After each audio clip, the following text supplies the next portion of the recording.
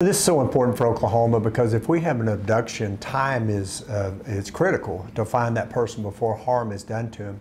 Unfortunately, in 2007, Kelsey Smith was abducted. She was 18 years of age, abducted in Kansas, and 4 days later, her body was found.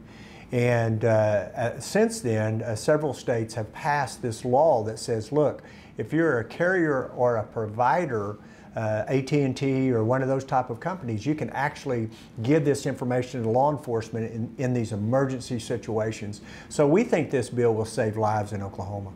And you have tightened the bill up or added some new language since it was first introduced? Absolutely. We want to make sure that it's not the public's information that's given out. It's just that carrier so they can get a hold of them during these crises. And secondly, we put a notification on there. So within 30 days, the carrier will have to provide notification that they did ping this phone. So it just gives another safeguard for our citizens. And you said overall, Oklahoma carriers have been cooperative, but this allows consistency and protection for them? Absolutely. They have cooperated in the past and looked at these things. Obviously, it doesn't happen often, and we're glad that it doesn't.